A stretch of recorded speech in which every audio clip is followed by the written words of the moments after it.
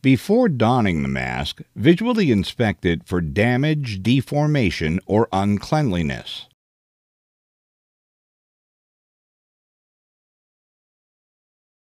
Afterwards, attach X-plore bayonet filters.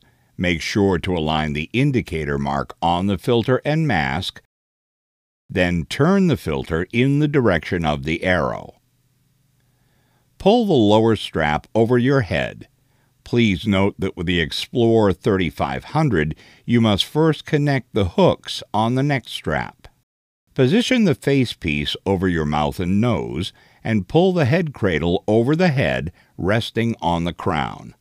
Pull both straps forward uniformly until the facepiece fits securely and comfortably against your face. You can perform either a negative or a positive pressure check to test the seal of the mask. For a negative pressure check, seal both filters with your hand and breathe in until a negative pressure is generated. Hold your breath for a few seconds and negative pressure should be maintained. If not, reposition the facepiece and adjust the straps. Repeat the test until a successful fit check is achieved.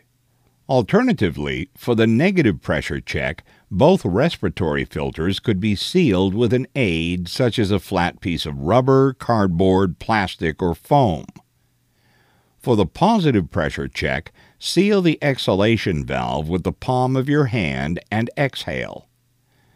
The half mask should inflate slightly. If the exhaled air leaks out of the mask around the sealing line, reposition the facepiece and adjust the straps. To doff the mask, loosen the straps, then pull the harness from your head and remove the mask.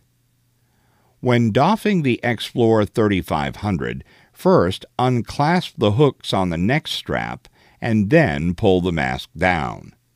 This drop-down strap system allows you to remove the mask from your face without removing a hard hat or face shield. To doff the mask completely, pull the harness from your head.